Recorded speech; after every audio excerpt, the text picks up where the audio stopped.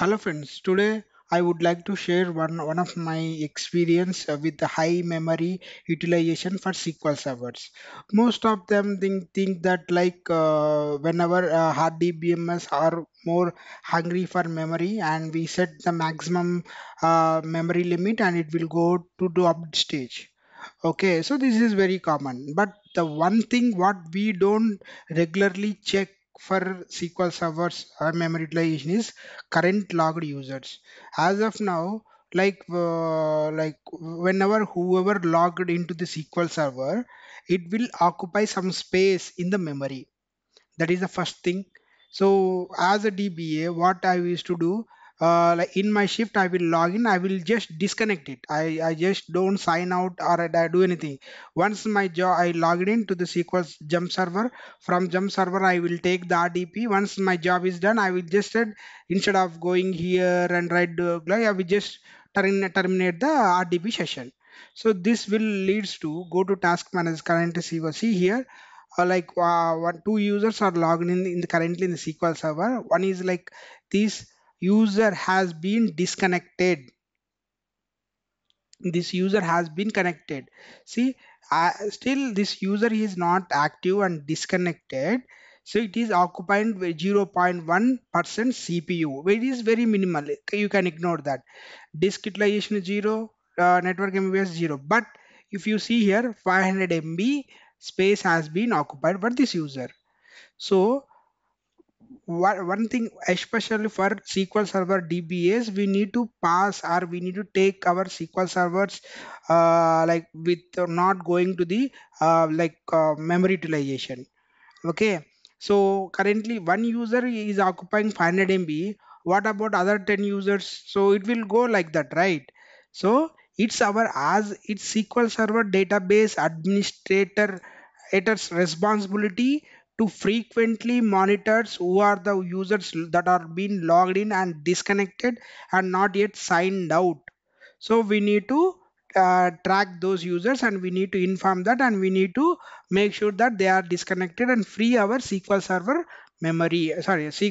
Make sure that sufficient memory is available to for SQL servers. Okay, we should not go to that stage. Okay, that's the one thing.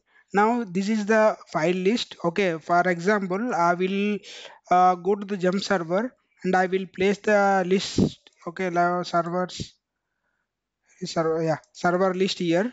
So currently I'm doing in my laptop. I have not done test environment or anything in servers. Okay, that you once you tested in your server environment, let me know the out. Okay, so currently I'm using the Lenovo. This is the current computer name. If you see the command prompt, host name Lenovo, right? So currently how many users are there as per task manager? Currently how many users are logged in that? Okay, currently two users. One is Lenovo, one is Aparna. Okay, and if you see here, currently Lenovo, if you have any many servers, you just had like that. You just had one line one by one. Okay, I'm just adding same server for two times. Okay, and so what happened, right? I have just mentioned. So if you come here, so here you have to mention all the DBS SQL servers. Okay, so for I'm declaring variable, I'm taking into server. Okay, just execute. Okay, and it will okay, so same thing. Just what you need to do here, you just change the path here itself. Apart from that, you don't need to do anything. Okay, and forever if you have this folder, that you have to change here and here. That's it. No need to do any coding or any modify, just execute that. It is done. Now it is saying that output file was created in CSS test folder. Go to this folder and see in the, you can know when the user has this output file has been taken.